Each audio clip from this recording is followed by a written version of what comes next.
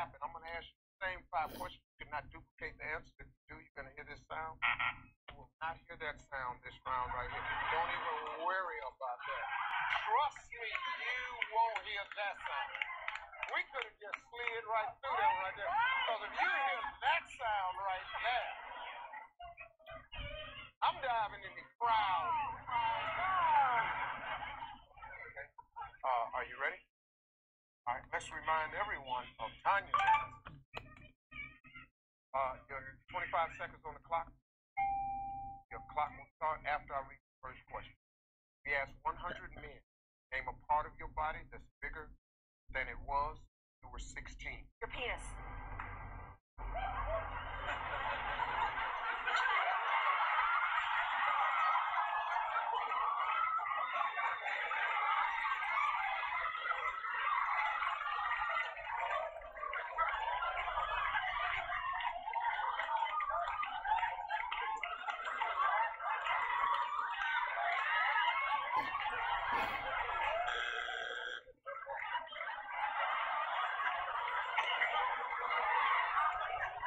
Not so good?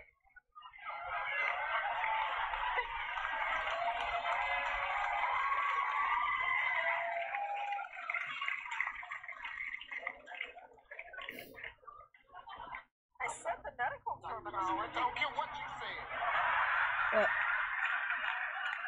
Hi. You could have said ding-a-ling, winky, any damn thing. What the hell?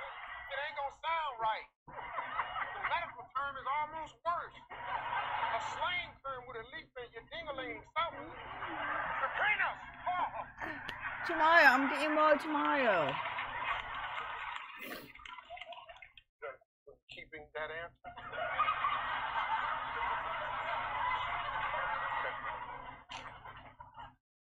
Name a word that starts with para. Paralegal. Name a kind of knife. A steak knife. Name something you see on a football field during a game. A goalie. Name a food that often gets judged at a state fair. Pie.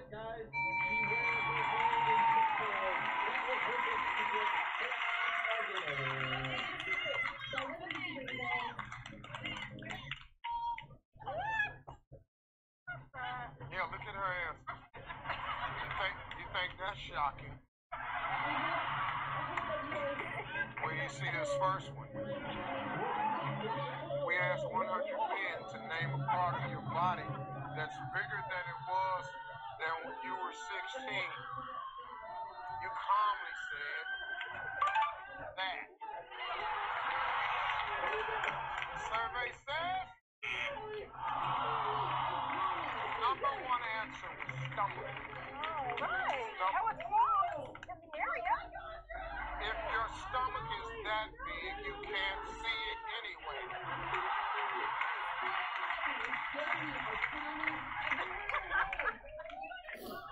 Then I said, name a word that starts with para. He said, paralegal. Survey said, the number 1 answer was paragraph. Then I said, name a kind of knife. He said, steak knife. Survey said. Number 1 answer was butter. Butter knife. I said, name something you see on a football field during a game. You said, the goalie. I meant the goal. Yeah, I know. After number 1, it doesn't matter what you say. Looking for the goalie, survey says. Number 1 answer is football player. Then I said, name a food that often gets judged at the state fair. You said pie. Pie was the number 1 answer. All we need, 156 people. We can do that. Yes, we can. Survey said. 83 points. $415. We're gonna take another shot on Family Feud. I'm Steve Harvey, everybody. We'll see you next time. Hey, beautiful. You need for your cup? You guys, I have to tell you guys, it's the truth, you guys. Ellie, what is the secret?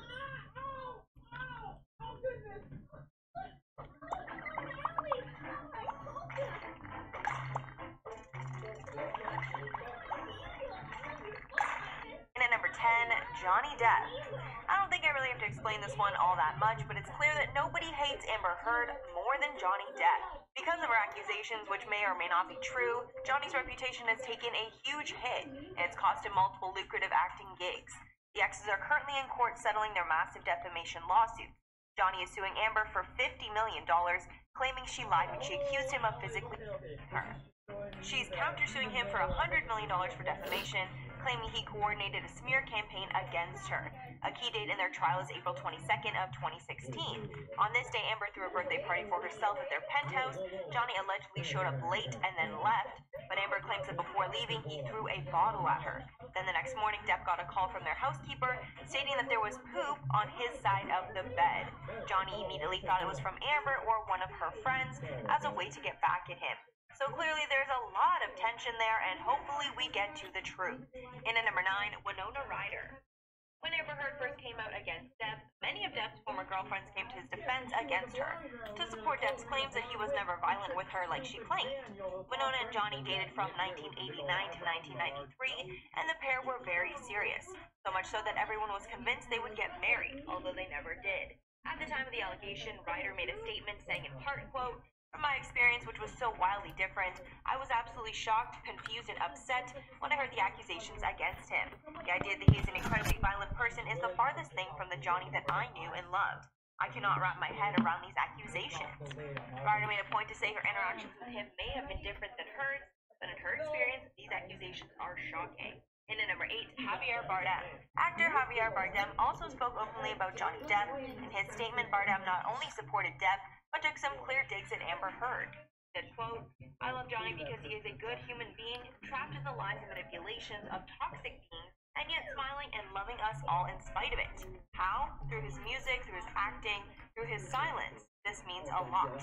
Thank you, Johnny. Millions of others like me love you deeply." Bardem did not only want to share how loving and caring that Johnny Depp is as a person, he also wanted to add that Depp is trapped in the lies and manipulations of toxic beings. It doesn't take much to put 2 and 2 together. Clearly, the toxic being he's referring to is none other than Amber Heard. Kris Jenner. Believe it or not, the Kardashian clan used to be super close to the Smith family, particularly because Kris's kids got along super well with Jada and Will's kids. In fact, Kendall and Jaden are still super close, but we never see the adults hanging out anymore. It's very likely that their friendship didn't survive the whole famous Khloe Kardashian, Tristan Thompson, Jordan Woods love triangle in 2019. After Jordan was exposed for making out with Khloe's ex Tristan, Jada decided to have Jordan on her talk show, Red Table Talk, to reveal her side of the story. The interview featured a ton of sympathy for Jordan as she said her piece about what went down. Jada and Will have known Jordan since she was born because her father worked on The Fresh Prince of Bel-Air. Apparently, after the allegations came to light, Jordan came to Jada asking for help. Quote, "I just wanted her to have a platform to tell her story. That's it. She's a young, beautiful woman inside and out, and me having been a young girl, we sometimes get into situations that we don't necessarily know how to handle. It's likely that all this sympathy towards Jordan led the Kardashian matriarch to cut ties with Jada, as they were never seen getting close after the incident. Promptly after the interview, the Jenners and the Kardashians all unfollowed Jada and Will on Instagram and vice versa. That being said, they still let their kids hang out as Jada was spotted at Kendall's infamous controversial 2020 birthday bash. And at number 6, Vanessa Paradis. Johnny's ex-wife, Vanessa Paradis, who he has a good relationship with, also came forward to defend him. Depp and the French star met on the set of Roman Polanski's film, The Night Gate,